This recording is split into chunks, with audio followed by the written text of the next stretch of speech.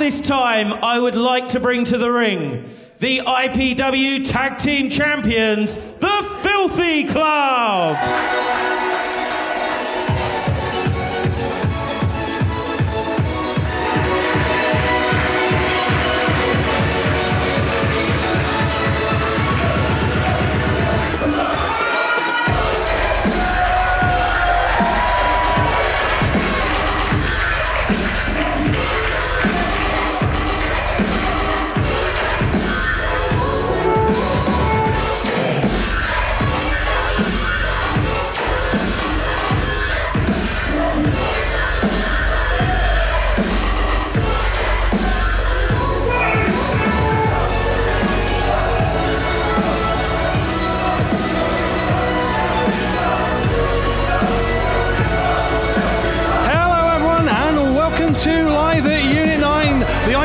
Tag Team Champions have made their way to the ring on an event where you're going to see Johnny Storm and Jay Garner fight in a loser-leaves IPW match, and it's going to be Haskins and Havoc taking on Rob Lynch and Doug Williams.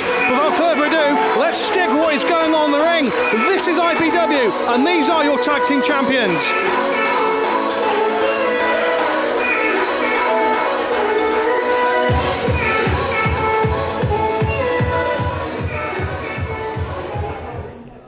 So, Jack Sexsmith, Rob Sharp, you've certainly been fighting champions since you won the Tag Team Championships at Clapham Calling. Faced many challenges, including last time we were here where you were beaten down by the Thrillers. What I'm interested in is how you feel about the tag team competition here in IPW at the moment, and specifically the people after those belts. Bring them fucking on. Fundamentally, these belts don't mean a lot without defences, which is why, Bill, I'm a little bit gutted that we're not scheduled to compete tonight. Not popular here. Not popular at all. What is that all about, man? You're right. You aren't defending tonight, okay? But IPW is a land of opportunity. And in fact, Anniversary 14, we are holding an international Super 8 tournament. Now, I don't know about if you guys believe it too, but I feel like I'm looking at two potential IPW future world champions in the ring. Strong statement by owner Billy Wood.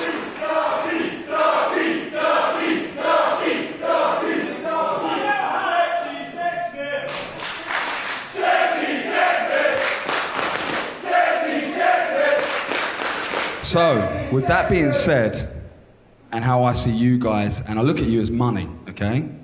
Absolute money. So, with this being said, and that International Super 8 tournament coming up, and the winner of that tournament going to Undisputed at the end of the year to face whoever is the world champion, I've decided... Maybe, you never know. I have decided that at Fight for Your Right, Jack Sexsmith, Rob Sharp, you will face each other. Oh. And the winner will enter International Super 8. Guys, you've been fantastic IPW Tag Team Champions. Fantastic. And you will continue to be. However, at Fight for Your Right, I want to wish you both the best of luck. And whoever wins, congratulations. Wow, what a goat kick there by Billy Wood to the heart of the Filthy Club. Good luck. Wow. Ladies and gentlemen, you've heard the match announced, but please give it up for the Filthy Club! Well, the Filthy Club, well, they don't look as joyful, as fun as usual. It looks quite serious for the tag champions. Nice to see them in breaks, but there are high stakes indeed. The match has been set, ladies and gentlemen. Owner Billy Wood has decreed that the Filthy Club are going to have to fight amongst themselves. It is going to be Rob Sharp and Jack Sexsmith fighting for the place in the International Super 8. Speaking of the International Super 8, the next match coming away is a qualifier for that tournament that will take place in the September Anniversary Showcase.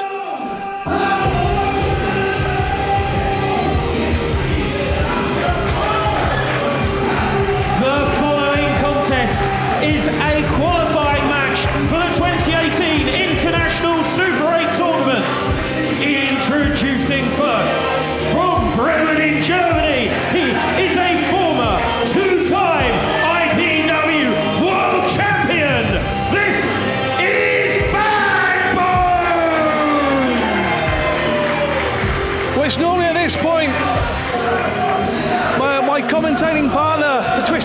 marionettes would say that this is a former charge of his, because indeed he is, and he is a two-time IPW World Champion, and there are very, very few men in the world that can say they've done that.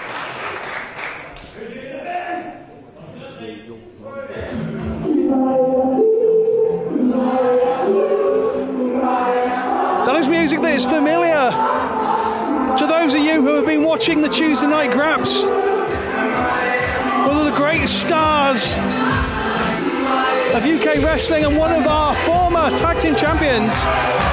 And his opponent from Thirsk, North Yorkshire, this is Martin Kirby!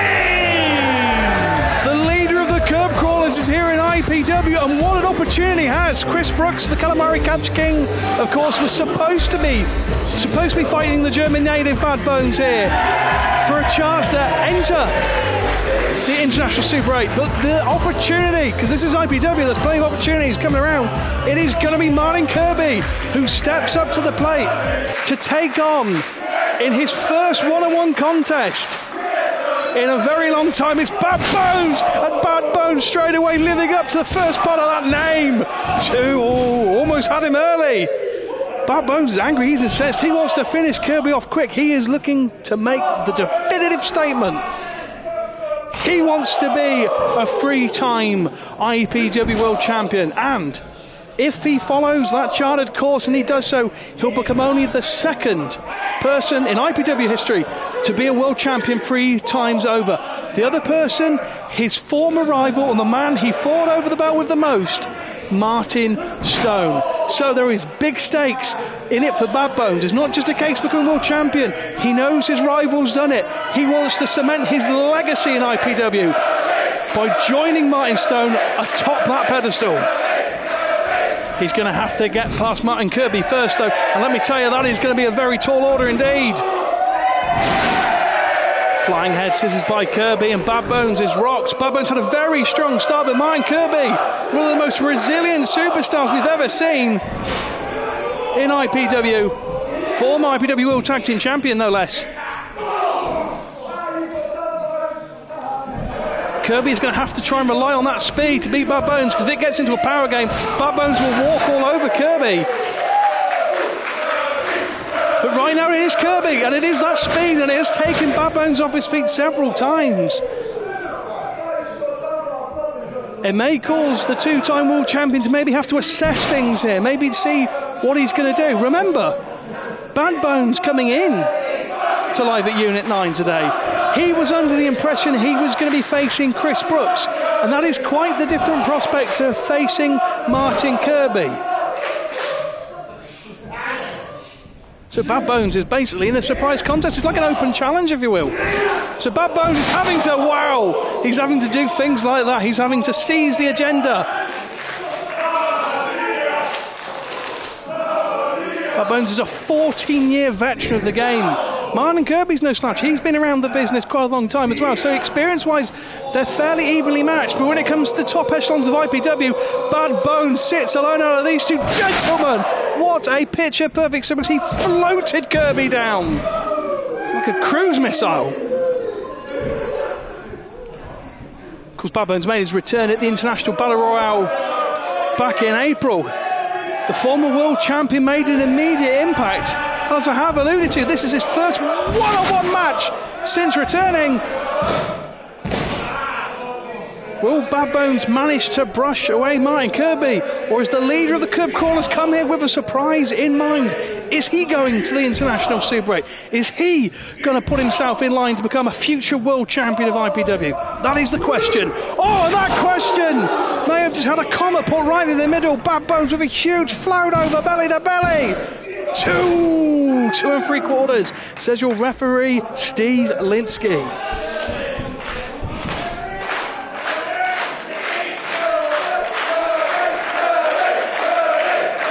We already know the first entrant into International Super 8, and that, of course, is the product David Starr. The last time we were with you live at Unit 9, he beat Damien Dunn to clinch that trilogy 2-1 and cement himself as numero uno into the tournament. Who is going to be joining him? Who is entrant number 2? Will it be former IPW World Tag Team Champion Martin Kirby, or will it be two-time IPW World Champion Bad Bones?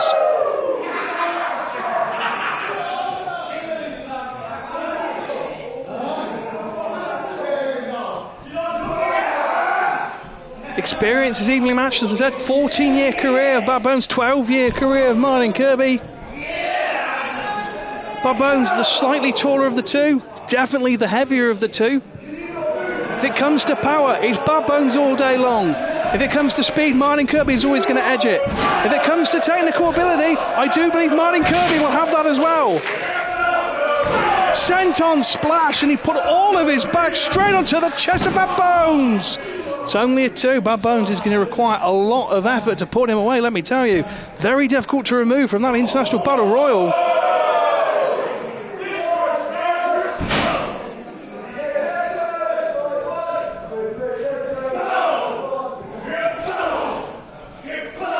We've heard at the top of the broadcast that it's going to be Sexsmith and Sharp for another one of those places in the International Super 8. The International Super 8 is the challenge of a lifetime, and it's also the opportunity of one as well. And that is why you see things like that from Bad Bones. He knows what's on the line. He's been there before. And that's why he needs to release German suplex. Martin Kirby straight on his head. Bad Bones is insatiable. He is stalking his man. He is stalking his prey. Going for another release. Another release, German suplex. And Kirby is down and Kirby is prone.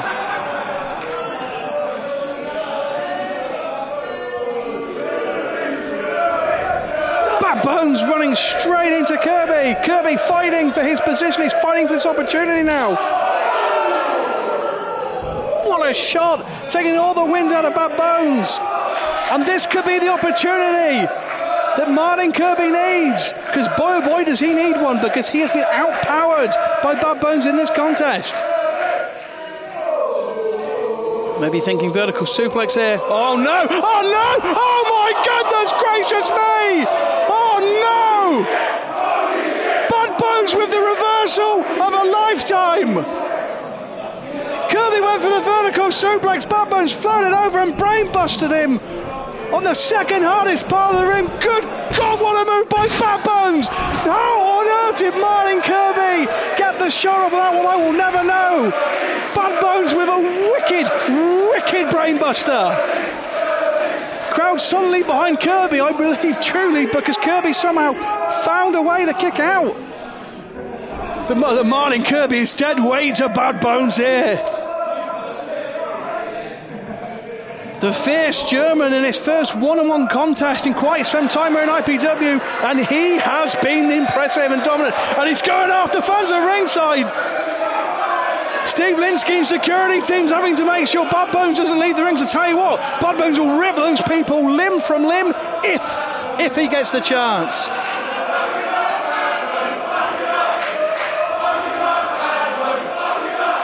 The crowd want the fan to get it.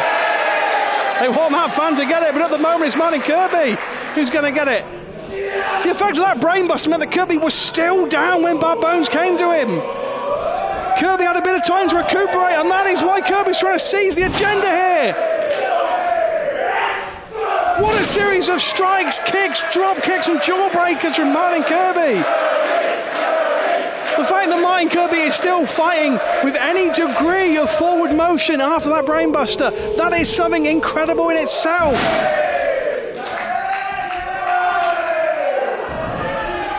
Hi-ho, silver goes Martin Kirby. Takes him down for swing blade. 2, no! Sling blade not enough on this occasion. Wow, Bad Bones was in complete control of that brainbuster, but he took his eye off the ball just a little bit too much. And by taking his eye off the ball, he's allowed Martin Kirby to somehow get into this position. Kirby looking for the Sable Bomb. He loves to hit the Sable Bomb. But Bad Bones is a big, powerful guy, and it's difficult to lift him up. And that's exactly... cut him down to size. Martin Kirby was prone, and Bad Bones just levelled him. No! Not enough. Not enough. Kirby and Bad Bones are showing you exactly what this means. They have both been back and forth, commanding. When they have had the agenda in this contest, they have been commanding and have not let up. This is what it means to be in the International Super 8. Bad Bones wants to be that three-time world champion badly. Look at what a manoeuvre by Martin Kirby! Hurricanrana from the ground and straight up.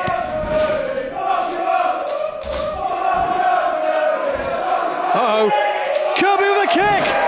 Down goes Bad Bones. Oh, Bad Bones doesn't know where he is.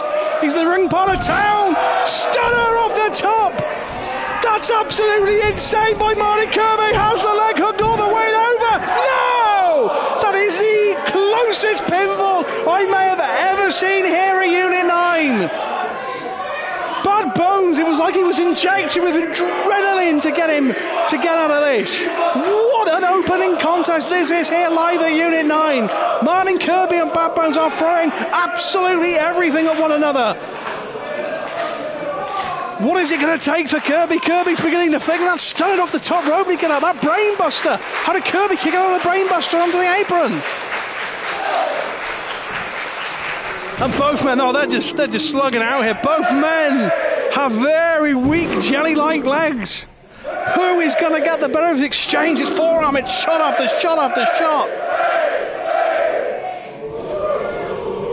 Who is going to the anniversary spectacular, the 14th of IPW? Oh my goodness gracious me, by Bad Bones! It's over! Here is your winner, qualifying for the 2018 International Super 8 Tournament, Bad Bones! Martin Kirby brought his A game and then some, but the fierce German march is on, ladies and gentlemen. It's Bad Bones going to the 14th anniversary spectacular. He is entrant number 2, along with the product David Starr.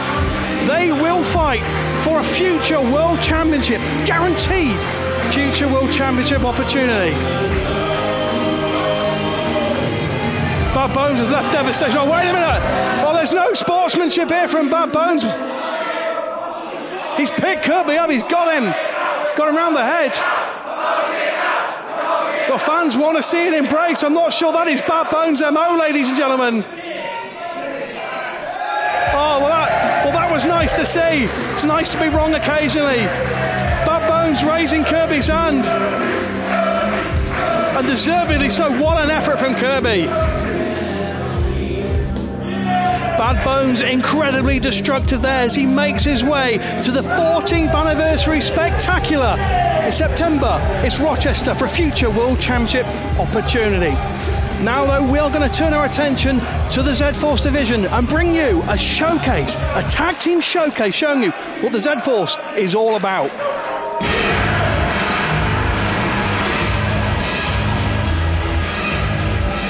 As the music begins to filter into Unit 9, there is a trouble afoot, there is a storm brewing in the Z-Force division.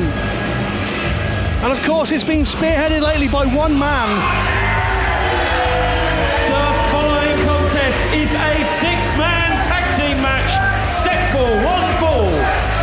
Introducing first the combination of Andreas Core and the Minesweeper, Ashley Dunn. And that one man who is very notable by his absence is the Wonder Kid Jonny Storm. You see his protege Andreas Core. The man who turned on Jay Garner in Milton Keynes, the Minesweeper Ashley Dunn, is also here. And if they have designs on the Z-Force Championship, it could be very difficult to stop this combination. You have that brute strength and power from Andreas Core, and boy oh boy, that bounce he does, it's lethal. And then you've got the speed and the technical know-how of the Minesweeper Ashley Dunn. It's a hell of a combination.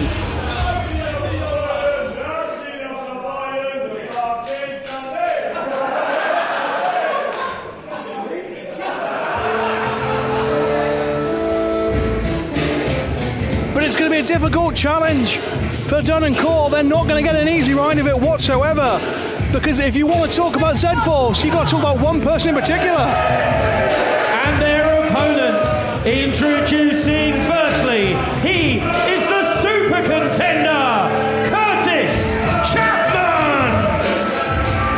You've got to talk about one person in the Z-Force division, and he's not in the ring just yet.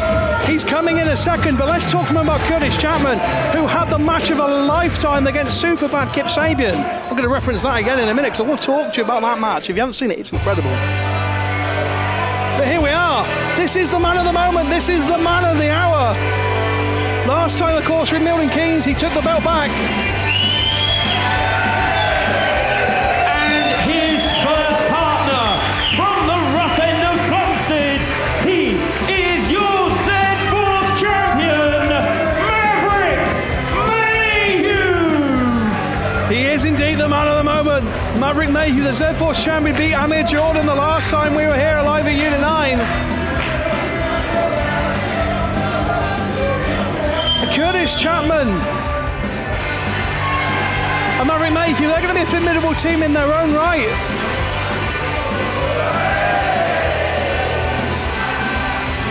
These four men are about to battle it out.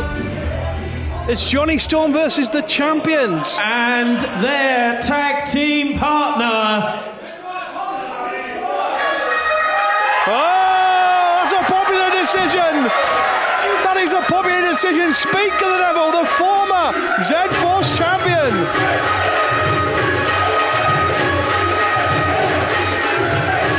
One of the most popular IPW stars up and down the length and breadth of the United Kingdom and beyond. He is your man's favourite wrestler, Amir Jordan. Mayhew and Chapman are delighted to see this. Fresh off fighting in the WWE UK tournament, Amir Jordan. I say this often about people, but he truly is on the ascendancy in wrestling. Keep your eyes on Amir Jordan, ladies and gentlemen, because this man is going straight to the top. Former Z-Force champion, of course, lost it to Maverick Mayhew in a very game affair.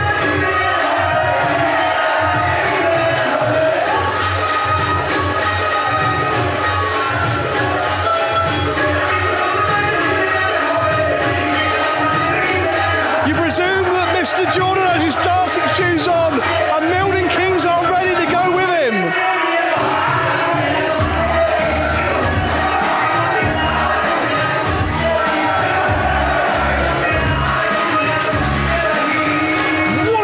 For Jordan, the place exploded.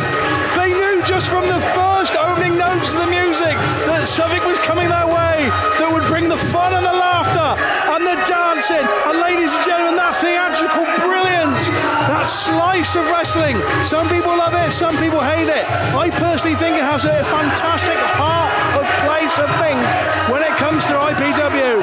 And no one really is the embodiment of that more at the moment than Amir Jordan.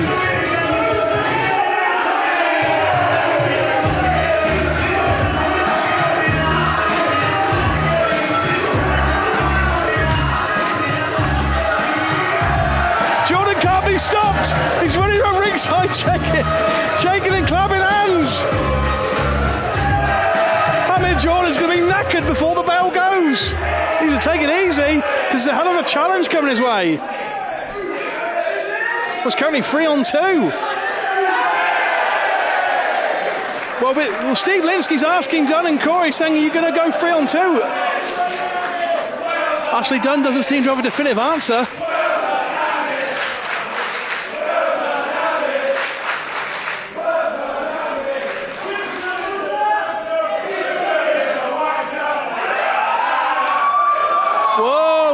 A second.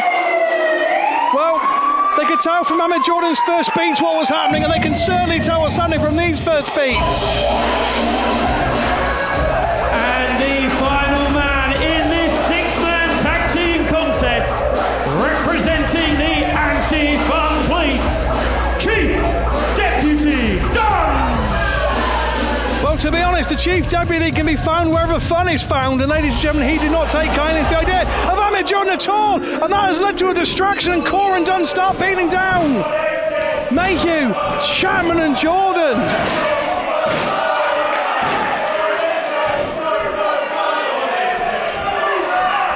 Well, Damien's up would normally speak to the crowd, he'd normally say something, he'd normally rile them up a little bit. But instead he used the fact that his opponents were expecting it, and that has led to this jump start, as it were. It means that Duncore and Jordan are in trouble. Maybe spoke a little bit too soon, because when it comes to speed, that is going to be held by Dunn, Jordan and Chapman.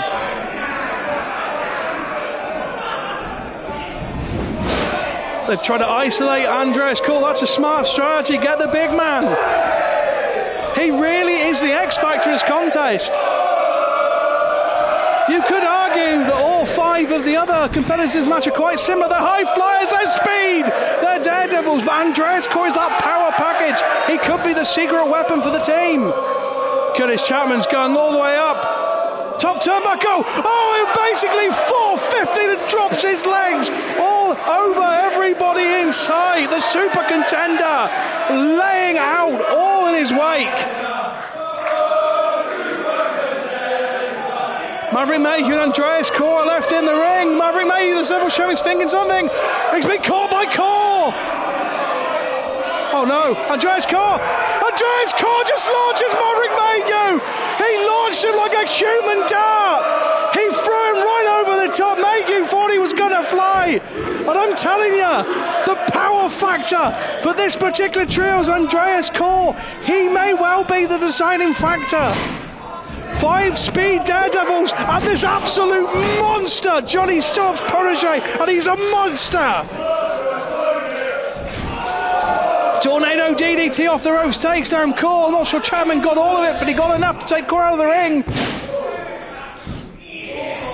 Backstabber by Damien Dunn. The chief deputy lays on Chapman. Jordan's up, and it's air out here, ladies and gentlemen. Air Jordan.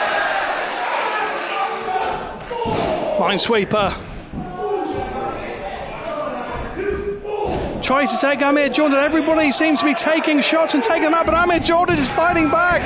Amir Jordan is fighting back here. Oh, spoke too soon. Picks the leg of Jordan and Ashley Dunn. DDT on Jordan. Mayhew catches. The Z-Force champion catches the former #1 contender and spikes him with his knees.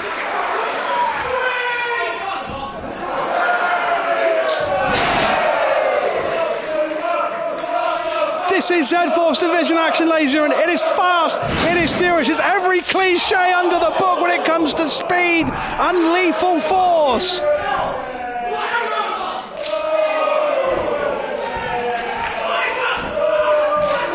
Oh, what a shot by Ashley Dunn, completely destroyed Curtis Chapman. Almost chopped his head off like a block of wood.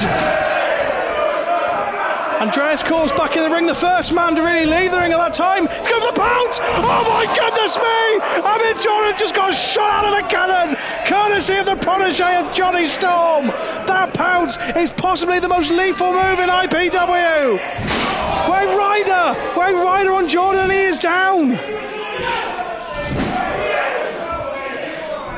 Jordan's been destroyed by all 3 men here, but Mayhew and Chapman make the save. And this is wise by Dunn. And this is wise by Cole. They continue to isolate Amir Jordan, who has just had an absolute pounding. Well, there's been absolutely no hint of tags at all. I presume that Steve Linsky's letting this one go. He's got to have a lot of leniency because it's very difficult to control these gentlemen. But this is essentially running its tornado rules at the moment. Amir Jordan, I say he needs to make the tag. He doesn't necessarily make the tag in this position. What he actually needs to do is find some backup. Trying to distract, the distraction works! It's a double neck breaker by the former Z-Force champion.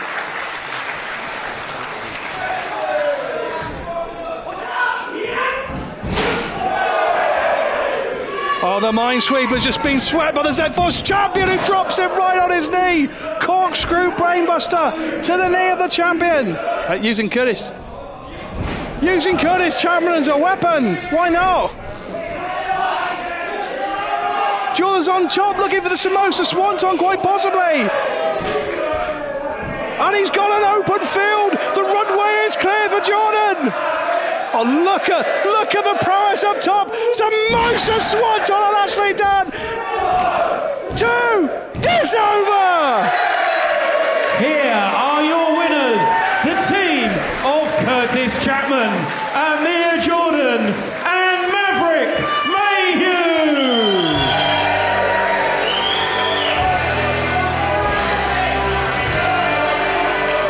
Wow, what a win from the Z-Force champion Chapman and Amir Jordan. Johnny Storm's proteges have fallen this evening. They've fallen to the speed. I thought Andreas Corner hit that pounce. I thought that was the moment. But no, Chapman, Mayhew, Jordan, they hang on in there and pick up a huge win here in the Z-Force division. What a win there that was from your Z-Force champion and his teammates. That is exactly what the Z-Force division is all about. However, we're now going to turn from the Z-Force division to look at the anarchist James Castle. The anarchist James Castle, of course, he wants Sammy Smooth. The contract, as far as we know, has been sent, but it has not been signed. What is James Castle thinking? Where is his mind at? We could find out very, very shortly. At this time, I would like to bring to the ring the anarchist, James Castle.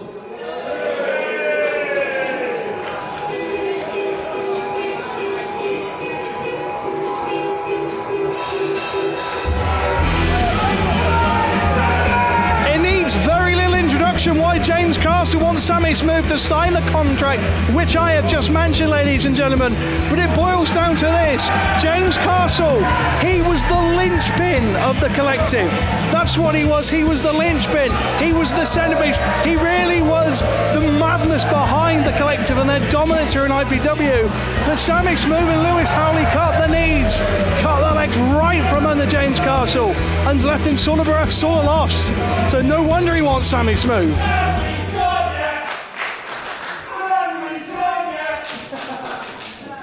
Well, on that note, let me start. It's fucking coming home, innit?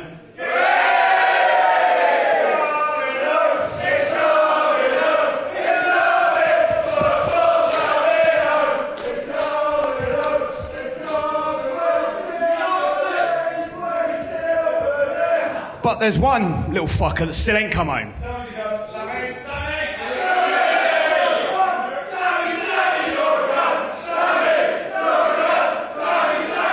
Well, I'm sure Mr. Castle would agree with that. Right. They are right. And that little... He is a dick. He is. Now that little shit still has not decided to show me his face yet. He still runs and hides, scared, knowing that I'm going to break his jaw. I'm going to leave him lying in the middle of this ring.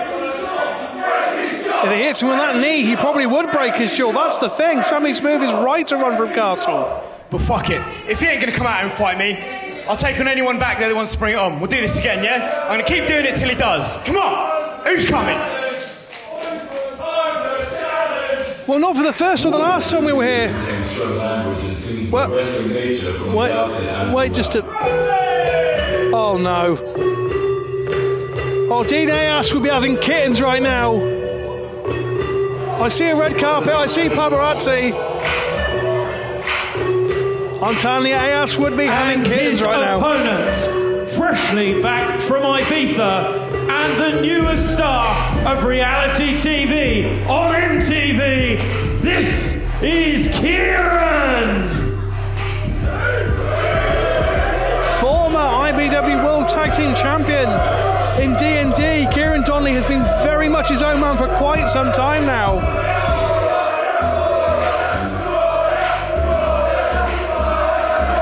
And Kieran looks like he's coming to challenge James Castle. Well, the last time we were live at Unit 9, and of course, if you haven't seen that, do go find us wherever you do find us, whether it's the IWN, whether it's the Power Slam channel, whether it's ZZW Studios, or whether it is Fight on Fight, wherever you find us, do find us. James Castle had a triple threat match against Mike Bird and Fraser Thomas, and he put them to one side. So Kieran is stepping in there with a very angry James Castle, who has a very recent pedigree of taking out people in open challenges. Not really sure this was the time to get the red carpet out. But here we go.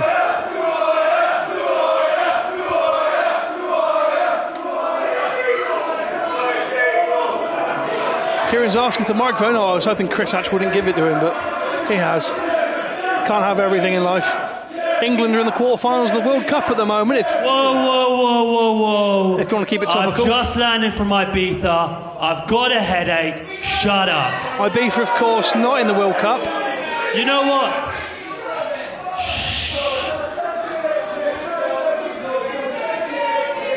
Breaking the football fourth wall. You know what, James? You whining. I'm talking.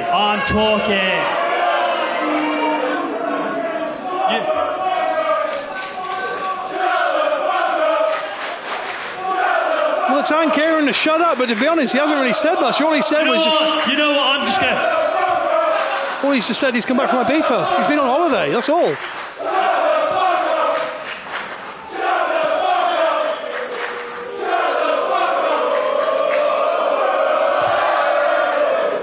You know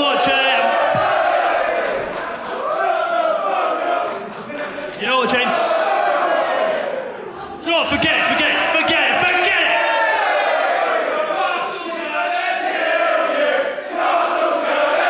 Well, the mood that James Castle is in, that may be a fair approximation. I have one suggestion. One.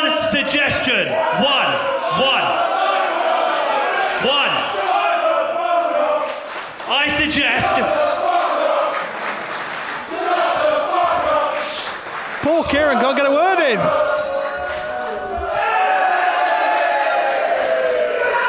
Oh, there's a knee from Castle. I don't even know if I've heard a bell go. Belinsky's counting, and just like that. Here is your winner, James Castle.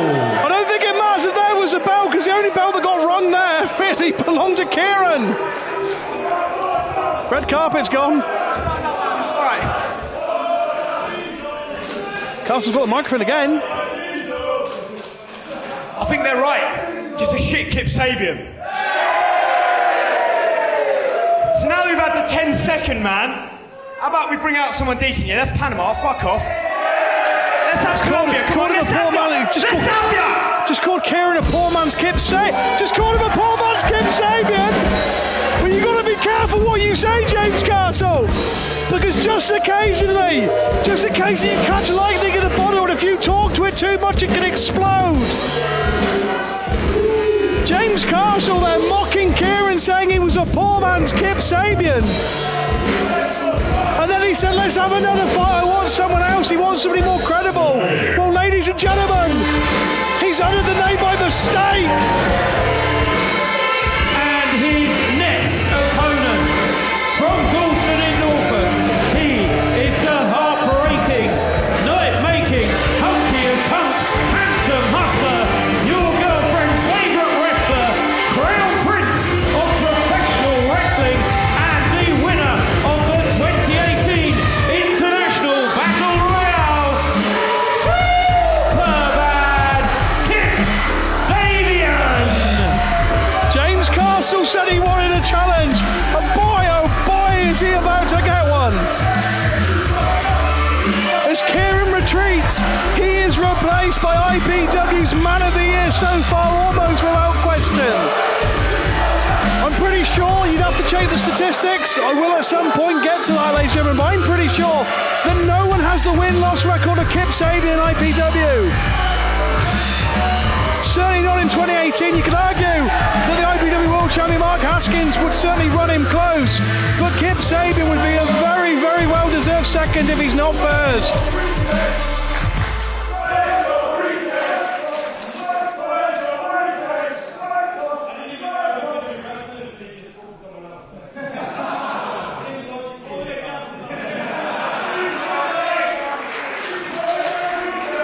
The bell's gone, and I'm not sure if we picked it up. I want to reiterate Kip Sabian just asked the fans a question. The fan said, where's your briefcase?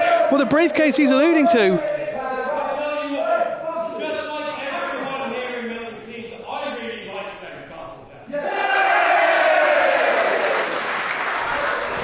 But they mentioned the briefcase. He said it was in the back because he didn't know he was scheduled to have a match, and that's true. Kip Sabian was not scheduled to be on this broadcast whatsoever, but an opportunity presents itself and he's trying to take it.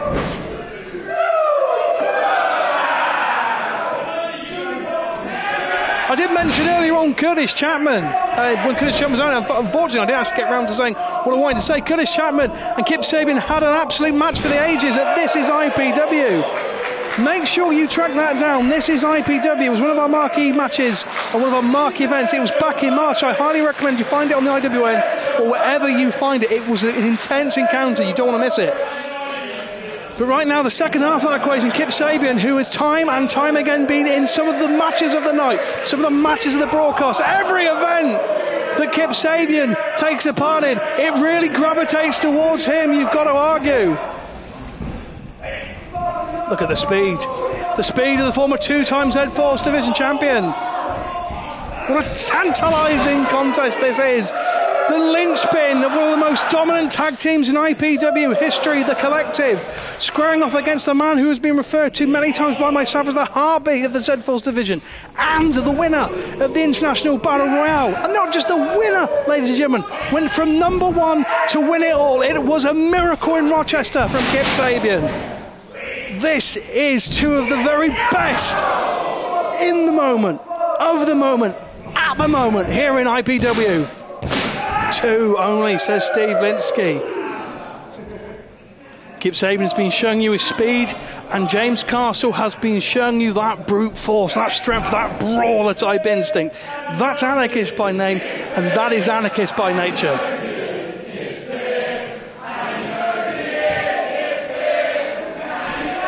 Let's be honest, both are coming off of formidable wins. When you think about it, James Castle, as I said, he won that triple threat match against Fraser Thomas and Mike Bird. He's just taken out Kieran in seconds. Kip Sabian, of course, he's coming off that win against the King of Dong Style, Jerry Ryan. Who is going to keep their momentum going? Is the momentum going to belong to Castle or Kip Sabian, who suicide dives through the air here at Milton Keynes? Superbad seizing the momentum for the moment, but who is going to come out on top? Who is going to carry on that rise in 2018? Will it be Superbad or will it be the Anarchist? Well, if that dropkick's anything to go by, it could very well be Sabian. It's only a 2. You do imagine that strengths will be played to Kip Sabian. He's going to rely on majority speed moves, of course, very technically sound as well. James Castle also has speed, but he is going to be looking to brawl. He's going to be looking to strike. He's going to be looking for that running knee in the same way that Kip Sabian will be looking for the Deathly Hallows and the Avada Driver.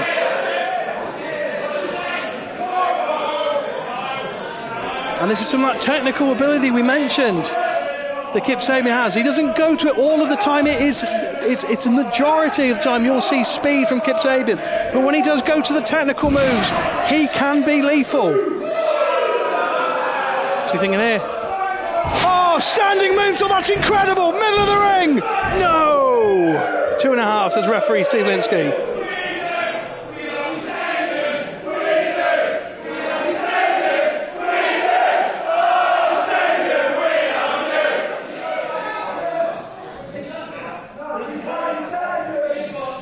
James Castle, of course, determined to fight Sammy Smooth. Lewis Howley, he's out at the moment. As far as we know, he's injured. He has been nowhere to be seen for a very long time.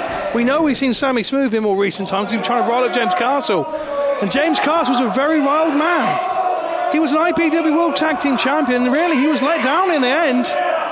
Well, that might have been one move too far for Kip Sabian. That slap might have been too far. The Anarchist has that look on his face. Do you know what? I think he sees Sammy Smooth. He doesn't see Kip Sabian. He sees someone smug. He sees someone arrogant. I think he sees Sammy Smooth. And if I was Kip Sabian, I'd be very, very careful in trying to make James Castle even more angry than he is. Drop kick sends Sabian back. And James Castle's letting some of that fury fly with the knee right into the side of the former Z-Force champion. Only 2. The frustration builds for Castle, but it's a case of where it's building primarily because he's fighting Kip Sabian. And this is a marquee match, ladies and gentlemen. Kip Sabian, as I'm saying, he is the man of the moment here in IPW. He truly, truly is. It has been his year. basically controlled the Z-Force division after winning at Magnificent 7. And then he went from there to win the Battle Royale. No one has had the year he has. Michinoku driver on the bounce by James Castle. Not enough. Just not enough. But James Castle, I think primarily his focus may not be on Kip Sabian here. His focus is on Sammy Smooth. Now that's interesting to note, because Kip Sabian really, it's just James Castle he's focused on right now. He has the briefcase, he's got a world title shot, that's guaranteed. While everybody else in IPW is chasing after the international the international Super 8 from IPW, Kip Sabian is sitting back because he knows he's got a guaranteed shot waiting for him. 2, no! It's a mouthful, ladies and gentlemen. IPW's International Super 8. Kip Sabian doesn't need to worry about that. He already has the title shot. He's got it in the bank, ladies and gentlemen. Doesn't need to worry about it.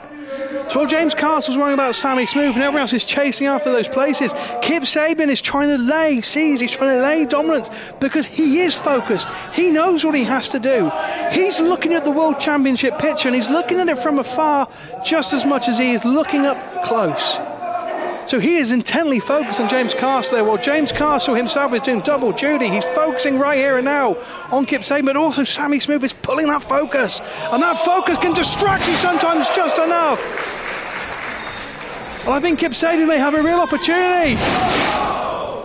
Spinning fisherman suplex. No, not enough for Kip Sabian. Seizes the momentum straight away. And there's an out penalty kick from Kip Sabian. He's trying to cut that leg. Twisting brainbuster with those legs hurt. Litsky's in position. Not enough. That was incredibly close though.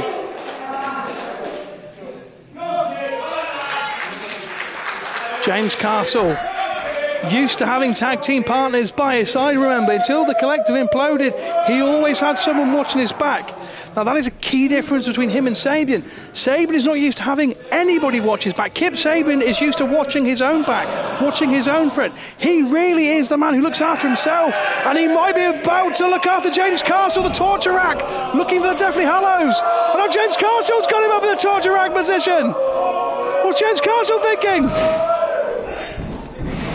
Kip Sabian managed to slip out, he's got him up there again. Reverse Death Valley driver by James Castle, floats over 1, 2, no! No, not enough for James Castle. Thought he was so close. And this would be a hell of a win for James Castle. If James Castle could be a former 2-time Z-Force champion and the winner of the International Battle Royale, it's not just Sammy Smooth that the doors will be open to for James Castle. The championship opportunities could be right on the tip. Maybe he'll get a crack for a place in the International Super 8. Went for the knee. It's scouted by Sabian. And Kip Sabian, I think, is making a mistake. He's getting into a brawl with James Castle. Kip Sabian should not be brawling with Castle, because Castle is almost always going to win this exchange. In Kip Sabian's defence, he's given it a good go, but he runs straight into a rolling forearm by Castle.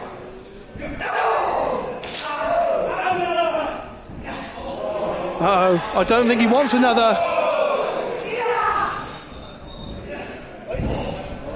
Was looking for the Michinoku driver again on the bounce, didn't catch it, caught a roundhouse instead for his troubles.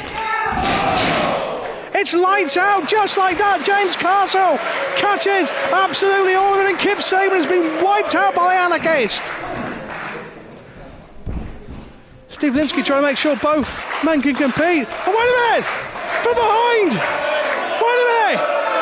James Castle hasn't seen! James Castle's back is turned! And Sammy Smooth from behind! Steve Linsky calls for the bow!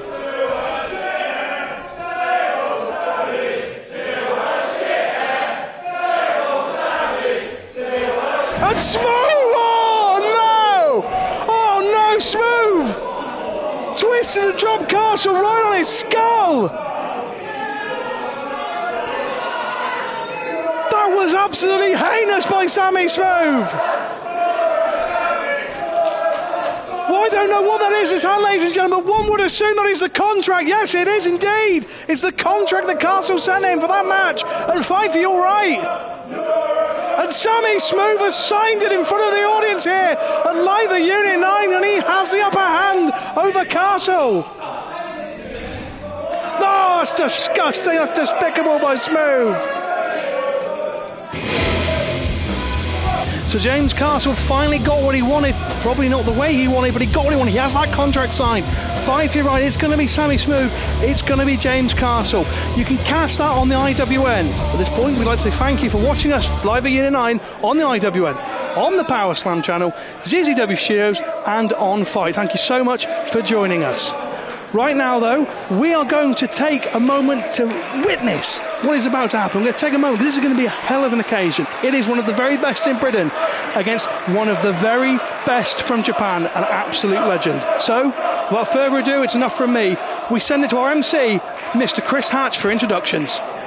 The following contest is an international challenge match, and it is set for one fall. Introducing first.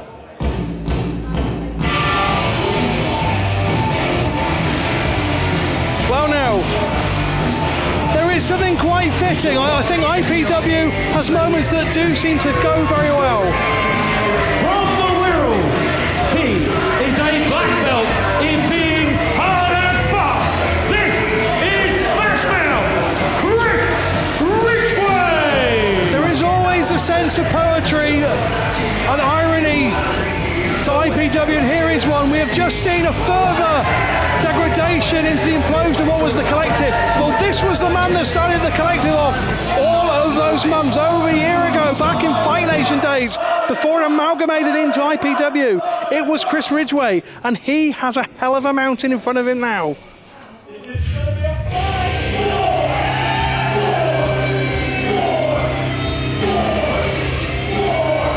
Ridgeway's had a few fights recently. We'll talk about that as this match progresses, but for now, one of the true legends.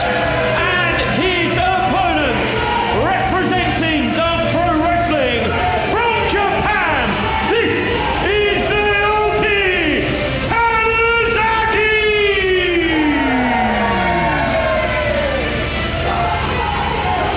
TANIZAKI is a legend of Noah Pro Wrestling, a legend of Japanese wrestling. And Chris Ridgeway, a man who likes to bite off more than he can chew on occasion. Really for the challenge, well, he's put himself in quite the position here. Because it is TANIZAKI in an IPW ring. Who would have thought they'd ever be saying that? Who thought they'd be hearing me say that, more to the point? And as the streamers fly here at Live at Unit 9, this international challenge match, the scene is set. It's TANIZAKI, it's Ridgeway for the first time ever.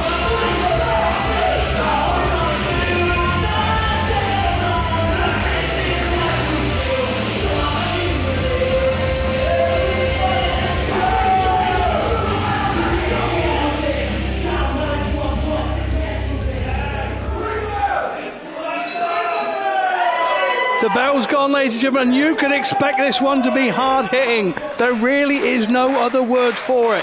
That is the phrase, hard-hitting, collar and elbow tie at the start. You'd expect nothing less from these two professors of the ring.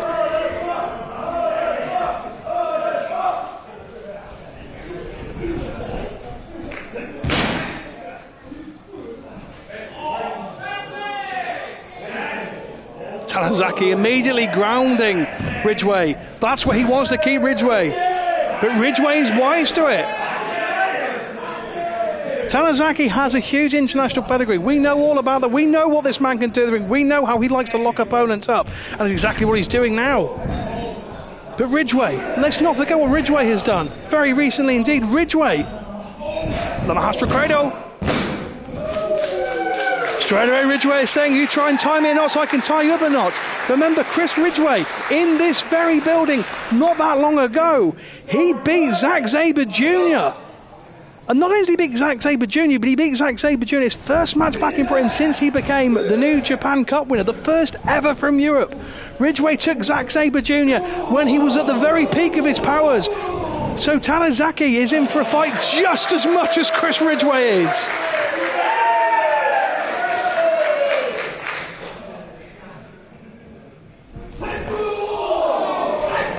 Goodness me, those kicks from Ridgeway echoing off the chest and the rib cage of Tanizaki.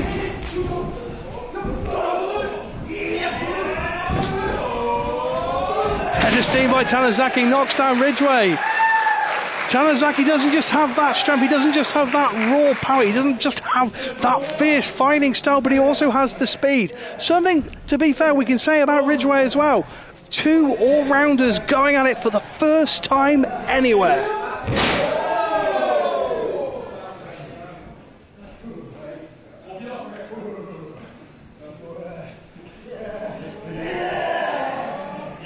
Tanizaki trying to control the pace. We know he's got the speed, we know he can fly around the ring, but where he's most deadly, most effective is grabbing someone's head and smashing it into his leg.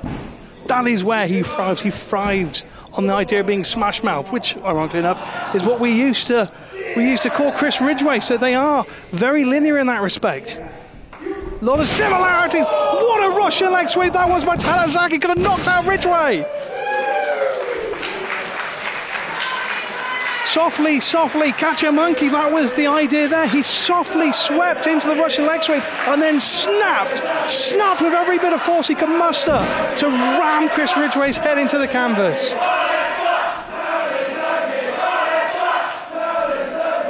There is a split crowd here. Connoisseurs, this audience certainly are. They know who Tanizaki is just as much as they know Ridgeway. Tanizaki might not have been to the UK much, especially in comparison to Chris Ridgeway, of course. But he has that international pedigree. He is very known indeed. Ridgeway zeroing in on Tanizaki. Tanizaki had a good run of the play there, but Ridgeway comes in with that stiff leg. And that is what you're going to be looking for this contest. You're going to be looking for 2 individuals who aren't relying necessarily on going for heavy moves. They're not necessarily looking for that one move that will win it all.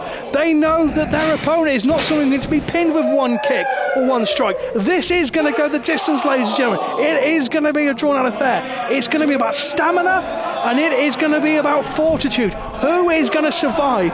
That is how this contest goes down.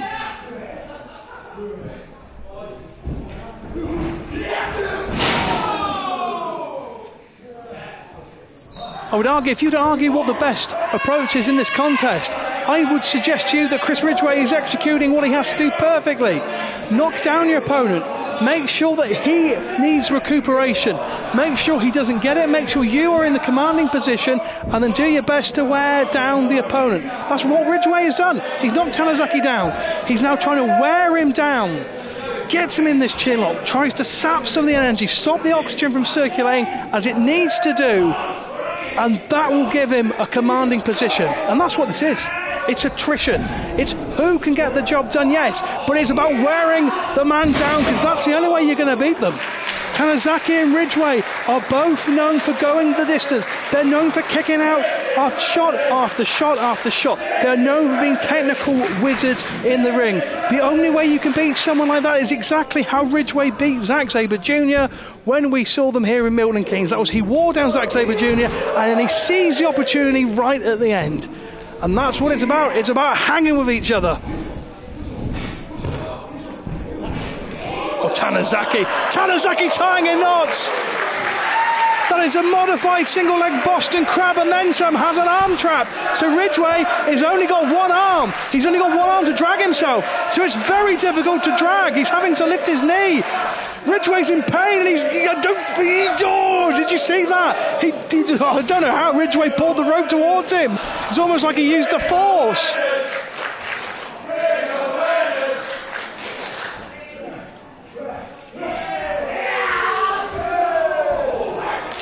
Oh, Ridgeway's fighting from the ground. That is so difficult to do when an opponent is standing over you. What a kick by Ridgeway, taking the air out of Tanizaki momentarily. Not enough.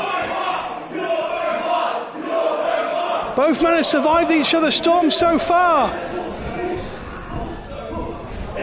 This is a real fight for momentum. We haven't seen either man really take the initiative or the momentum. It's been so evenly matched. Kick, bridging jump, that was beautifully executed by Ridgeway.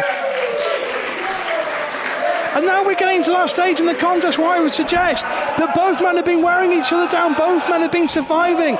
Maybe now it's time for both men to step up and do things like Ridgeway just did.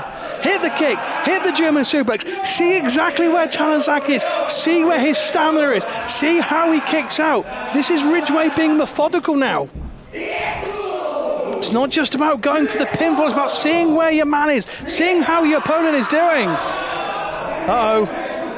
Went for the kick one too many times, and Tanizaki. Oh, Tanizaki has Ridgeway trapped. And Tanizaki, he's going to follow what Ridgeway did with that German suplex. He's looking for something to see where Ridgeway's at. Oh, he crushes Ridgeway. He absolutely crushes him. Leaping with malice in his eyes, Tanizaki takes Ridgeway and drives him into the canvas with all of his weight on top.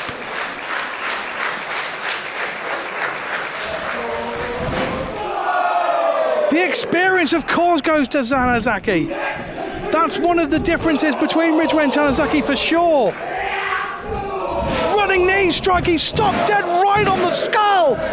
Only a two on that exchange.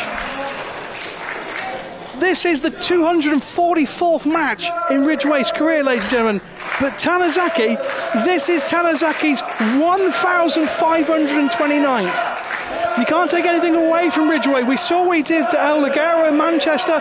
We've seen what he did to Zack Sabre Jr. Milton Keynes. We know that recently Ridgeway is in form, but Tanizaki's been doing this a lot longer than Ridgeway has. He's got a lot more to show.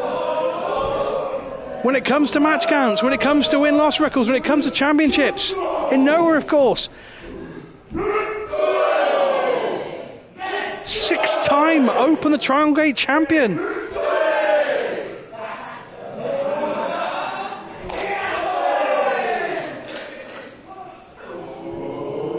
A legend in Japan, a legend in Dragon Gate. But now he's here. The man who claims to be one of the hardest in the entire United Kingdom. And goodness me, does Chris Ridgeway back it up? Goes for another German! Right off the head goes Tanizaki, and there's a kick for his trouble. He's over like lightning. Not enough. Wow. Wow, Tanizaki. If you're liking what you see here, it's been announced there's going to be Ridgeway versus Timothy Thatcher in Manchester at our September show. But right now we're talking about Tanizaki, who's firing himself up.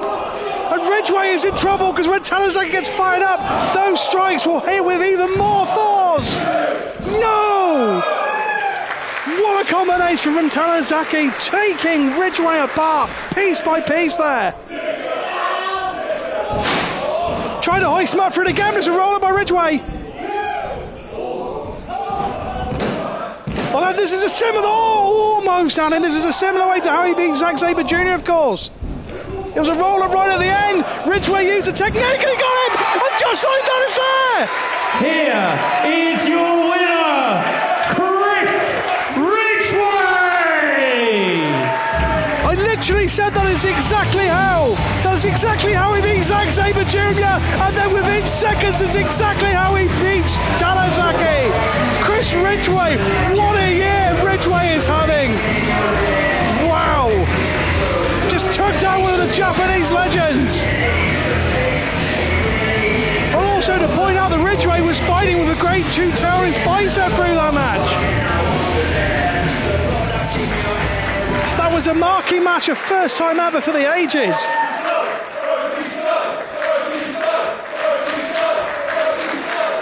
Ladies and gentlemen, please show your appreciation.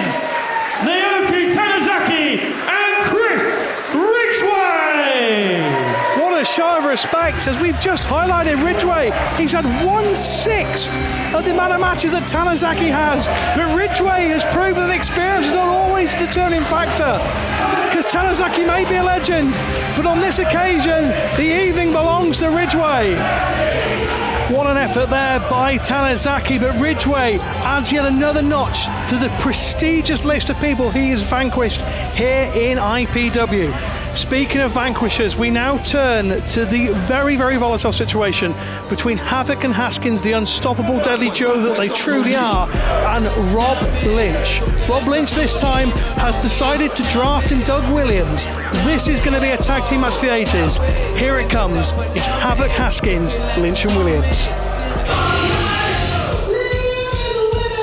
Well, we talk about Haskins, we talk about Havoc, and we know what they bring to the table. We know what they've been bringing to the table in IPW for quite some time.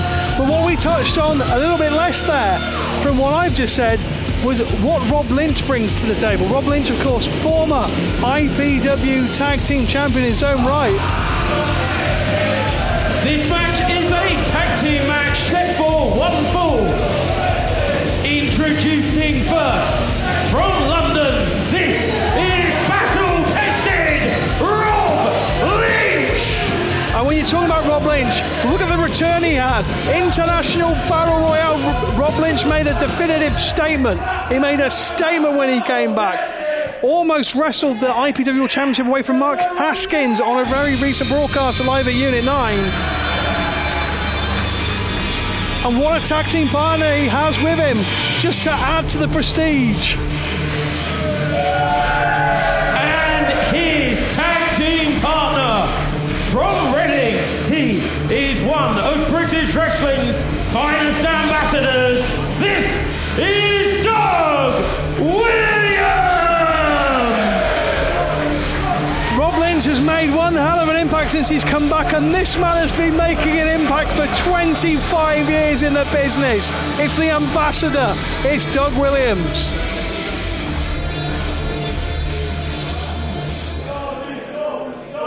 They do have their work cut out for them during this broadcast, so ladies and gentlemen, let's be honest, Rob Lynch is formidable as is Doug Williams, but they are going up against a team who truly have been on the same page. And I don't even mean the same page a little bit. I mean constructively, against any shadow of a doubt, the most formidable duo in IPW history.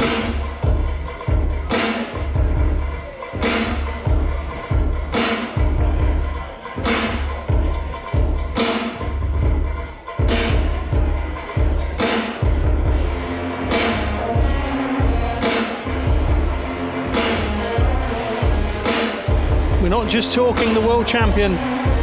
We're not just talking one of the longest reigning world champions of all time. We are talking about two men who, since joining together, have been unstoppable. They have laid waste and wreaked quite literally havoc wherever they have turned.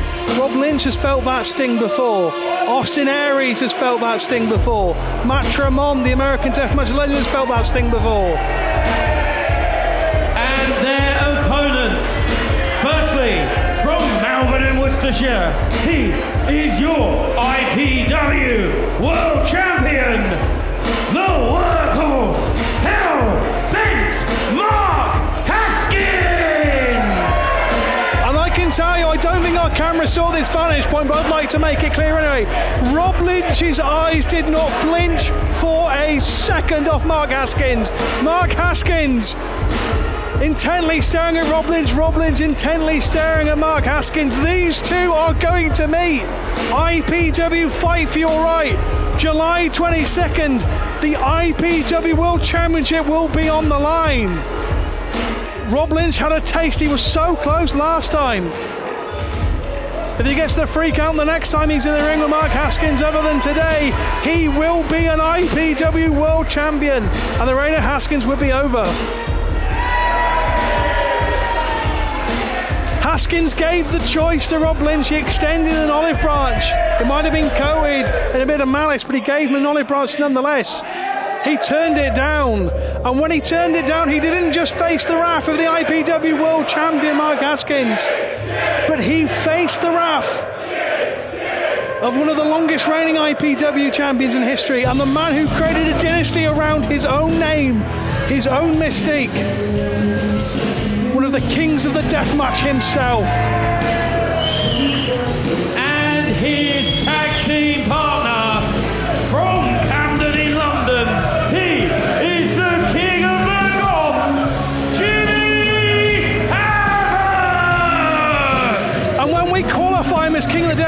have to make that clear why we're saying it. The winner of the Tournament of Death 2017 and the man who destroyed the American Deathmatch legend Matt Tremont on what would be considered hometown territory in Clapham. You could give a slight assist to Haskins, but Jimmy Havoc fought for a lot of pain and went to war with Tremont and he won. And that little asterisk where we're saying he had a bit of help from Haskins, that is the story here. It's Haskins and Havoc, the same page, quite possibly the two most dominant forces in IPW have joined since Parade of Champions, since Mark Haskins lost the second of his 3 matches against Austin Aries. They then joined, they then fused together, and ever since they did that, they have been truly unstoppable.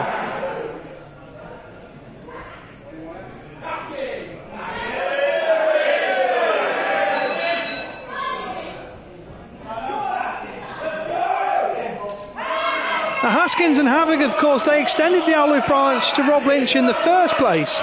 Rob Lynch, of course, denied it, and well, let's be honest, he basically told them where to go. They then beat him down. But Rob Lynch wasn't satisfied with that going down the way it did. Of course he wouldn't be. He was beaten down. So what did he do? He cost Havoc and Haskins the World Tag Team Championships. Last time it was live at Unit 9, the Filthy Club retained the titles because of Rob Lynch deciding he'd interject. He got a bit of a kicking for his troubles, but he certainly made a statement to Haskins.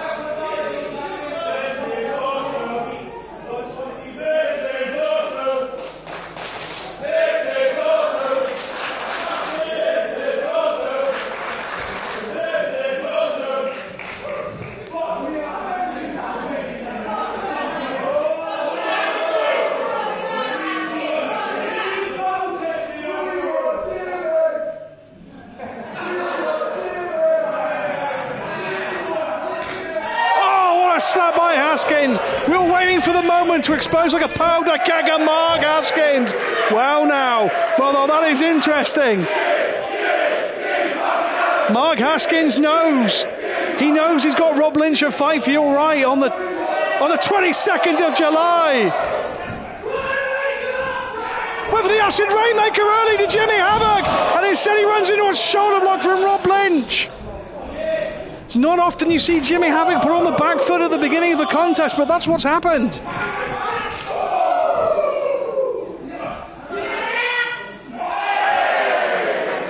Pokes the eye by Havoc. Linsky trying to admonish Havoc. I'm not sure that's going to get very far. Oh, the power of Lynch trying to take Havoc's head off, and you know he'd like to. We heard the comments that Rob Lynch made to Havoc when Havoc tried to recruit him along with Haskins. Lynch wants no part of either of them. He's dealt with them before and he told them where to go. Shoulder block off the top, the battle-tested one. His career completely rejuvenated in recent times, and here is a man who is the personification of rejuvenation. The ambassador. On the last occasions we saw Doug Williams, he took down the ring general Christopher Daniels. That happened in Clapham.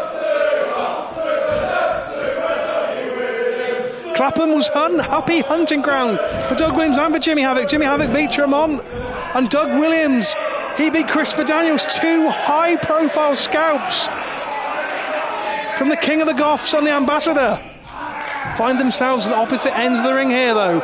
And with that is Lynch back in off the tag from Williams.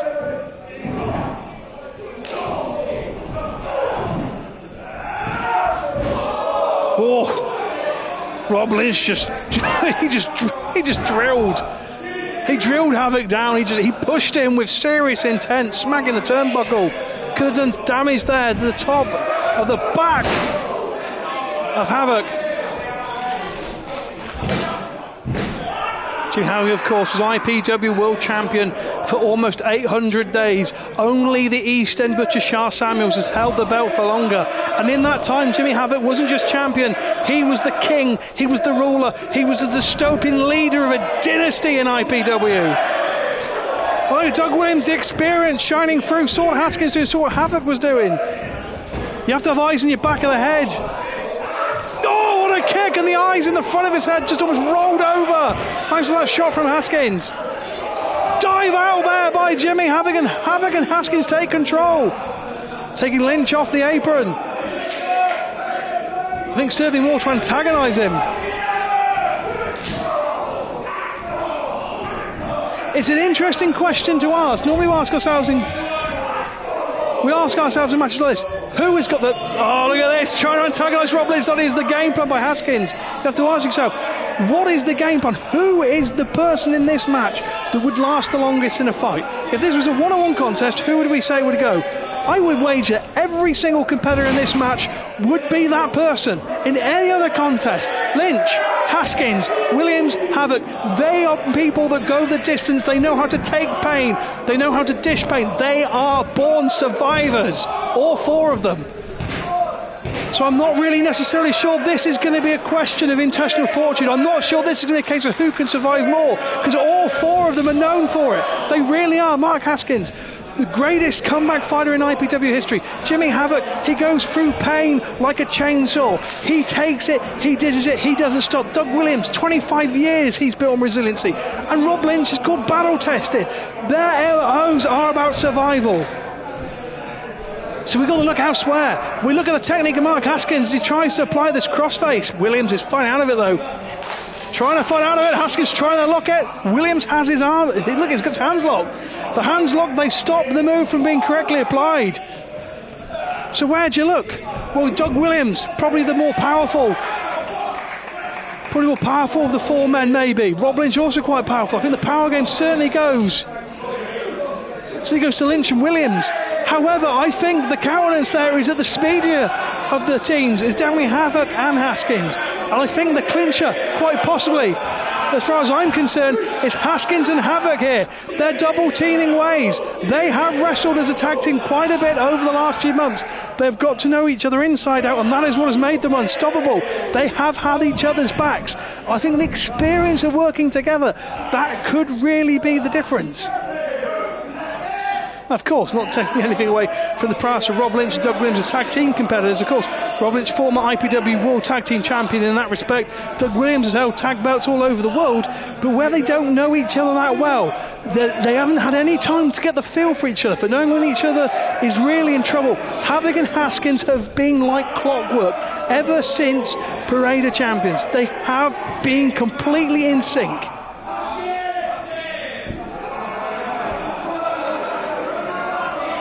But the story here, ladies and gentlemen, the story is that Doug Williams has been in the ring for a long, long time. He has taken heavy damage. Yes, he managed to really avoid the crossface for the most part, but Havoc and Haskins have been doing a number on him.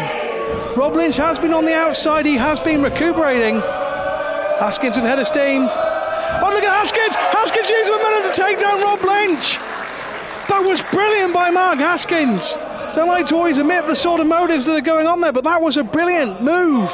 Haskins has not only ensured that Williams is isolated, but there's now no one to tag, even if he had the moment to tag. Haskins and Havoc knew, I really think they knew that Williams was the danger here, because Williams is the more experienced. Williams is used to being in wars like this. Battle-tested Rob Lynch is used to being in wars himself, but Doug Williams has a plethora. He has an encyclopedia of experiences. He knows what it is to fight back. They knew to take down Williams first. It was wise, but you can't keep Williams down forever, because he always gets a moment to hit a suplex like that. And believe you me, when Williams hits a suplex, it is always the change of a channel, the revolving of a game. It is the turn of a card. It is the roll of a die, because when Doug Williams hits a suplex, everything changes. And how about a second one for your trouble, Mr. IPW World Champion? Lynch is back to his feet. Havoc wants in. He wants Haskins to make the tag. Williams trying to crawl himself over, moving quite slowly.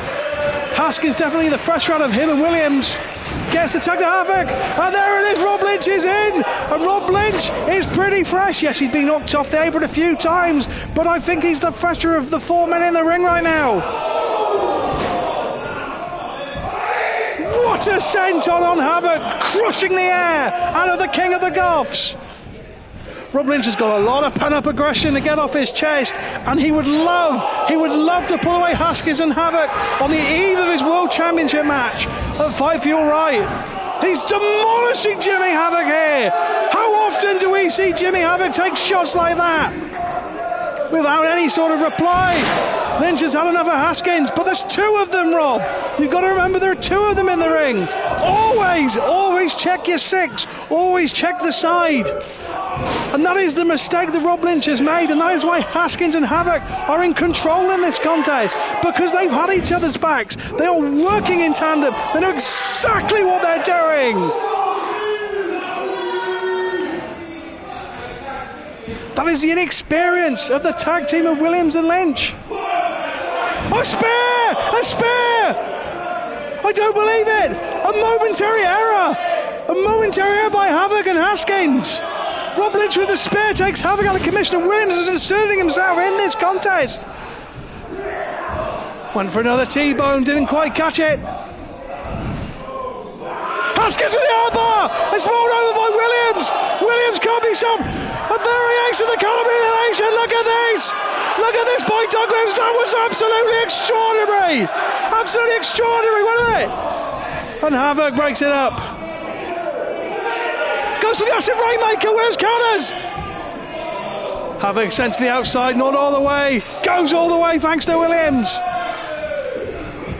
This axe is getting faster, it's getting intense. The Ambassador with a roll-up. No, and Havoc pulls out Steve Lynskey. Havoc pulls out Steve Lynskey. I tell you what, they're willing to do anything. That's another difference between the two teams. Williams dives through the ropes. I tell you what, 25 years in the business, and he can still fly away like a cruiserweight on occasion. That is why he is such a deadly opponent. And Williams is taking Haskins. Williams is taking Havoc. He's taken through the crowd. Jimmy Havoc, one of the greatest brawlers on the planet, but Williams is no slouch at all. Oh goodness me, where are they going? Oh, off the wall! Off the wall!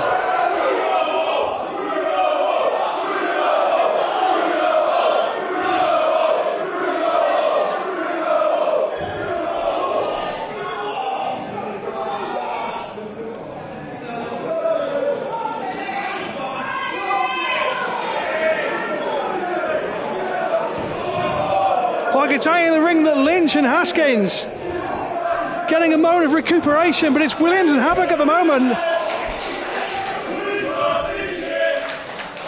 Where have they gone? Where are they going? They've left us. Our cameras can't pick this up. We've got nobody back there. All I can tell you is there's a brawl going on. There is a fight going on, and in the ring, IPW champion Haskins is prone. He's hitting with a title belt. Hit it with a title belt. And I think Steve Lynskey's throwing out. Steve Lynskey's in the back, chasing after Williams. And Havoc, too. No. Mark Haskins. Oh, wait a second here. Before I beat you like the bitch that you are again, I want to remind you, last time we fought, I gave you the option to join us. Because I know how many problems you have in your life, but it's only now I've come to realize that the problem in your life is you. Oh, that's absolutely heinous by Haskins. Your life is a failure. You're a failure. And your hopes and your dreams of beating me for that championship are as much as a failure as you are. You have no hope of beating me for that championship, and you have no hope in life. Oh, it's the most horrible words I've ever seen from Mark Haskins. The spear! Oh, he speared the life out of Mark Haskins! Lynskey's on the cover! Rob Lynch has been the world champion! Here are your winners, the team of Doug Williams and Rob Lynch. Mark Haskins talked as he always has, and Rob Lynch with the damnedest spear I swear to God he has ever hit in his career, broke the world champion in half. And if that happens on July 22nd, Mark Haskins will lose the world championship, and the battle-tested one will become the conqueror of IPW.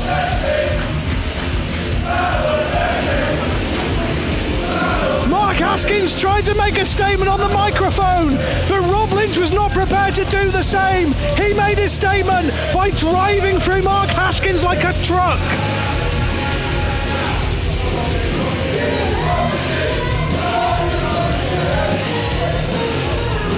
Rob Lynch staring at Rob Lynch is saying this is IPW and the World Championship is coming to me. He does not care about Haskins. This is beyond personal. This is hatred, ladies and gentlemen. Mark Haskins talked just a little bit too much on this occasion. Rob Lynch with the spear of his career taking down the IPW World Champion. If he hits it in Rochester on July 22nd, Lynch will be the new IPW World Champion.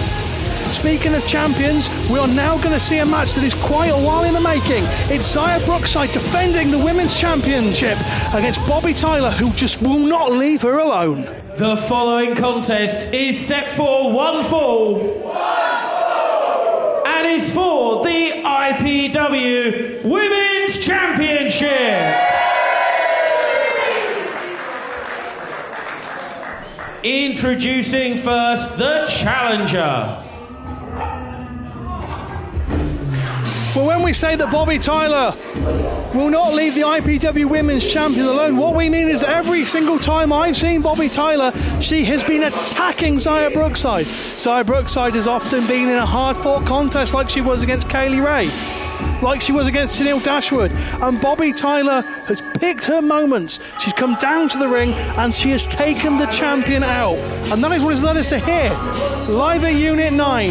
It's IPW Women's Champion Zaya Brookside defending against Bobby Tyler.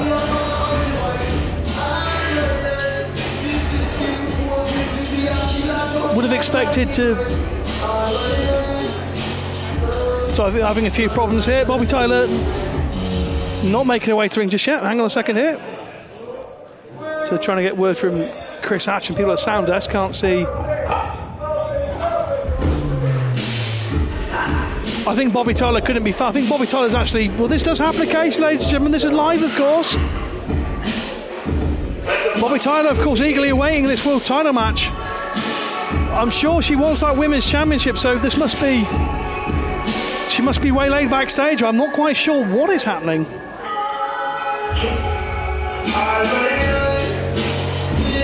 For a second time, obviously, the music is playing. I mean, obviously, this is an indication to a wrestler that it's time to come out. They'll know what it's for. The only thing I can think of that Bobby Tyler is not backstage. I haven't actually managed to bump into her before the broadcast. I had it on the forehead she was here, but Chris Hatch is... Introducing the champion. Well, Chris Hatch has just decided to... Well, I know Zaya Brookside is here. I have seen Zaya Brookside. I know the champion's here. Well, Bobby Tyler, well, if she doesn't come out, that's going to be what a mistake that is. She fought for so long in a way, not in the right way, of course, but she fought to get a women's championship match to put herself out there. Wow, this is a huge mistake by Tyler. But anyway, I know the champion is here, so Zaya Brookside's about to make her way through the curtain, and here she is. IPW Women's Champion, Zaya Brookside. She's had enough of Bobby Tyler attacking her. Well, this time it's going to be Zaya. Face to face. There's no chance of Bobby Tyler to jump the champion now because she's in the ring. Defender on 3 continents, defended in Japan for Stardom successfully, defended in America, and of course defending up and down the country for IPW. Ever since she's won it, she's taken on everybody. Kaylee Ray, Tennille Dashwood, Rhea O'Reilly, the list keeps getting longer and longer.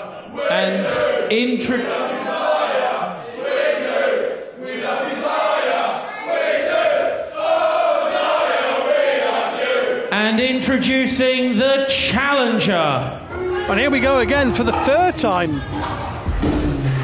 Well, Bobby Tyler is making a huge mistake.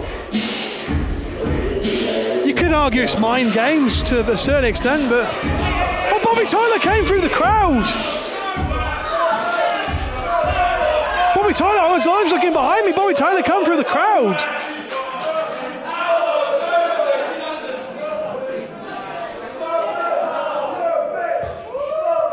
Well, that's mind games from Bobby Tyler. The following contest is for the IPW Women's Championship. Introduce. Whoa! Bobby Tyler just puts Chris Hatch down to the canvas.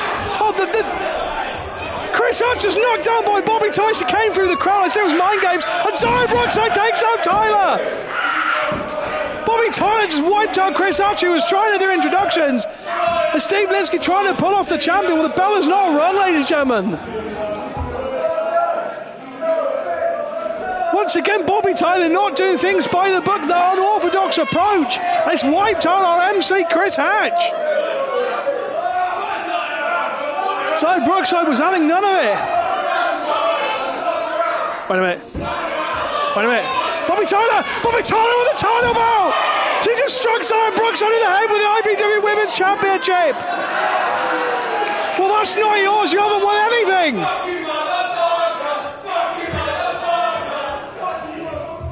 Bobby Tyler giving the belt to Zion Brookside. What is this all about?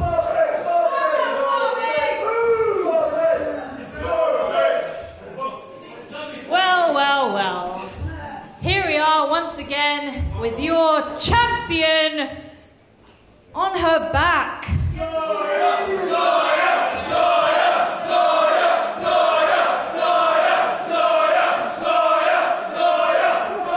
Now, as your number one contender, I can choose to have my title shot any place, anywhere, anytime. I'm not sure that's actually true, Bobby. I'm not sure you can pick when you have your championship shot. And it certainly isn't going to be here in front of you, Milton Keynes scum!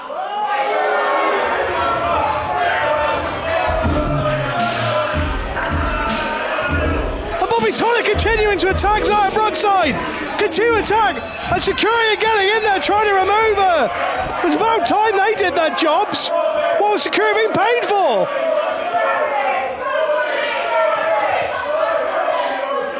Zion Brookside could have done that just a little bit earlier on. A tremendous shame that we were robbed of an IPW Women's Championship match. What heinous actions by Bobby Tyler, taking out not just Zion Brookside but MC Chris Hatch as well. We will be returning to Milton Keynes for our next live Unite. That is coming your way August the 1st. Tickets are available ipwk.bigcartel.com. But here it is, ladies and gentlemen, the main event. It is the one Milton Keynes demanded. It is the one they are going to get. In a loser leaves IPW match, it is Jonny Storm finally against Jay Garner one-on-one. Who is going to face their Waterloo? We're about to find out. Let's take it for the final time to our MC, Mr. Chris Hatch. The following contest is your main event of the evening.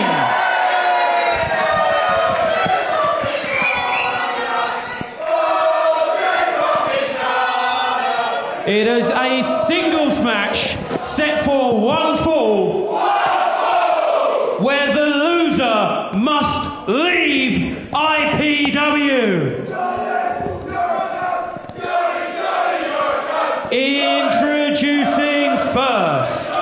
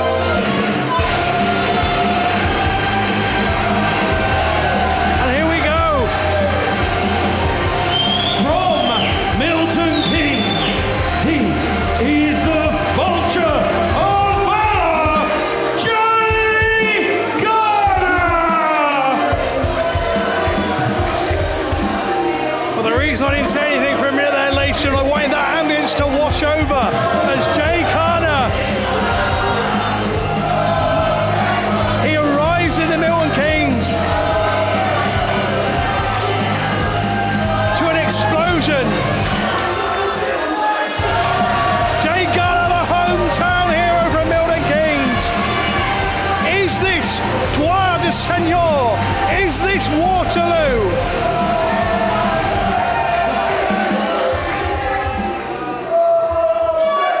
Here we go.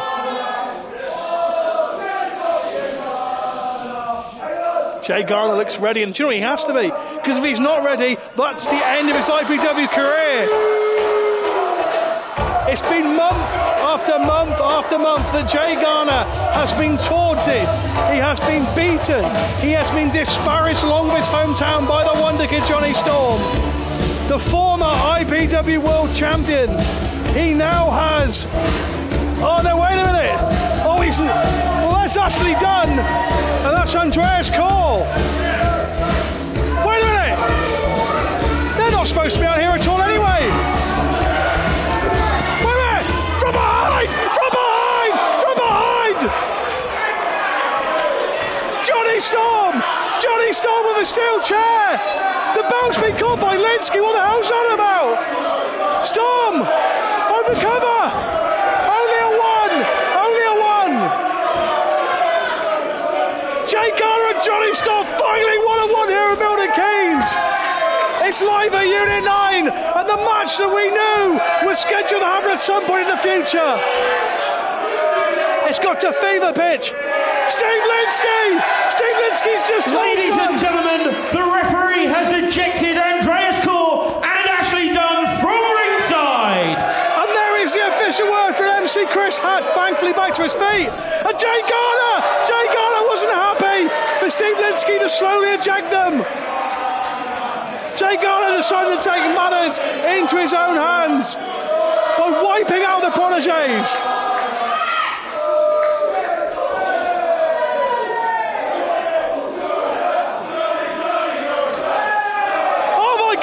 Jay Garner takes the Wonder Kid over. Jay Garner in the fight of his life against one of the best this country has ever seen. Former IPW World Champion, one of the great revolutionists of IPW in the Cruiserweight division.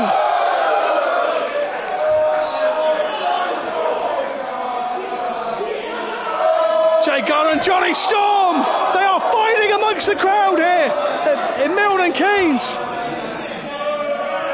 Jonny Storm is pursed up and just dives and crushes Jay Garner, and that took the air out of every single man and woman here in Unit 9.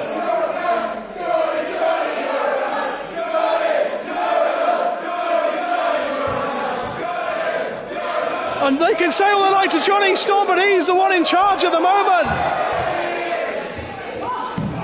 Oh, what a shot by Garner in reply.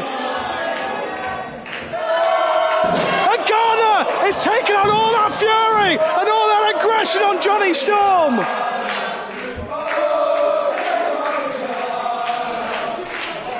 It's month after month of this, and we're going out, we're out of here. Oh, the entire crowd are moving and they're shaking the nest. Luckily we've got cameras following.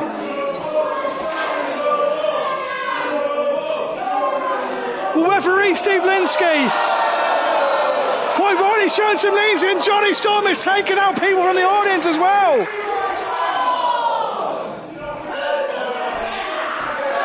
Jonny Storm is in a sea of people that do not like him, and he is trying to take out the hometown hero.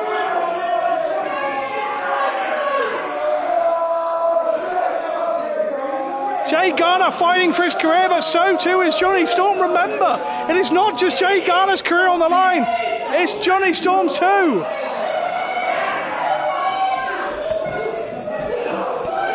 You can say what you like about Jonny Storm, but he has decided to go out amongst the people that despise him the most. In front of those Milton Keynes people he's disrespected.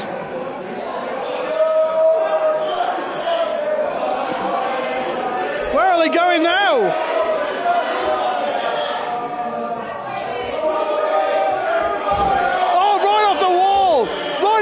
Jay Garner's head. Steve Linsky clearly wants that to be a decisive winner. You can't blame that at all. When there's this much on the line, you don't want to leave it to chance. You don't want someone to say, oh, what about this decision or what about that decision? It needs to be clear, it needs to be clinical, and that's why Linsky is letting this one go as much as he is.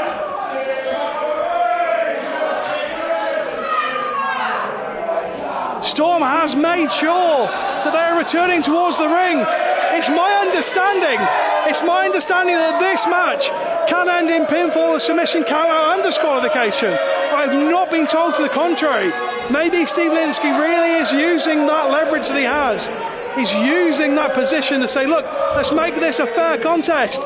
Is Garner going for the shooting star press? If he hits it, it'll end the career of Jonny Storm here in Milton Keynes, his hometown.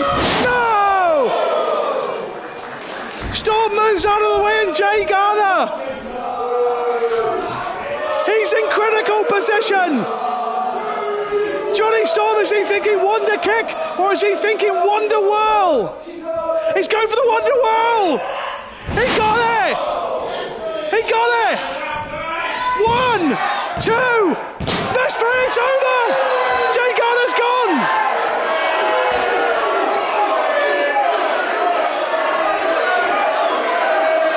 Wait a minute. He had his feet on the ropes.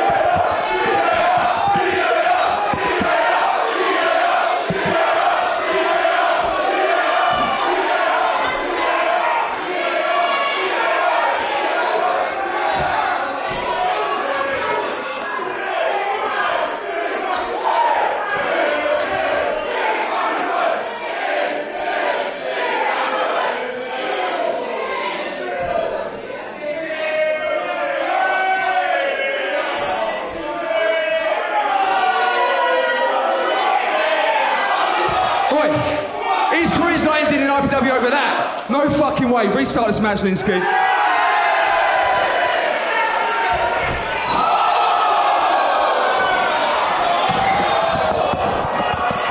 Jonny Storm just laid out. Jonny Storm's laid out, Billy Wood. Covered by Garner. Oh my God, it's gone in. Oh, this place is insane. Garner's up top. He's going for the shooting star. Jonny Storm's career. Shooting star. 1, 2. No! Oh my God, Jay Garner. Jay Garner. He hit the shooting star price as he's done time and time again here in Milton Keynes. The match has been restarted. We all demonstrated. Trying to say Storm's feet was on the ropes to protect Jay Garner's career from being unduly taken away from him. Billy Wood got knocked out by Jonny Storm. We're there. Wonder Whirl for a second time. Jay Garner middle of the ring. 1. No, Jay Garner kicks out of the Wonder Whirl.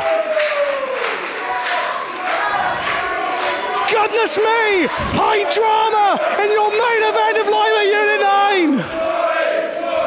9! It's as personal, it's as volatile as it gets! Jonny Storm! Moonsault! Connected! Jay Garner's down! Hooks the leg! He's got him! Oh my God, he beat him! Here is your winner, Jonny Storm! And ladies and gentlemen, per regulations of the match, Jay Garner's career in IPW is over. Well, Jonny Storm tried to cheat his way to victory, but I'm telling you, I've got one of the best vantage points here. He did not cheat to get the victory in the end. The match was restarted and Jonny Storm, he hit the moonsault off the second rope. And he pinned him 1, 2, 3. Linsky's telling him it's free. Yo.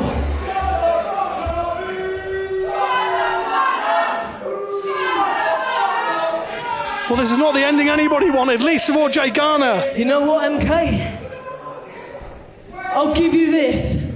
You're one hell of a crowd. And Jay, you're one hell of an athlete. Now, I know we've had our wars in this building, but one thing I will say, you've earned my respect, boy. Well, finally something from the Wonder Kid, finally. After all that, you think I don't want to shake his hand? He fought his arse off and he's now finished in IPW. The least I can do is shake the man's hand. Well, that's magnanimous, if nothing else, from Jonny Storm. The That's good to see from Jonny Storm, finally. After months and months of this, after months of tormenting him in his hometown. No! Oh, goodness me! There are no depths which Jonny Storm will not stoop here in Milton Keynes.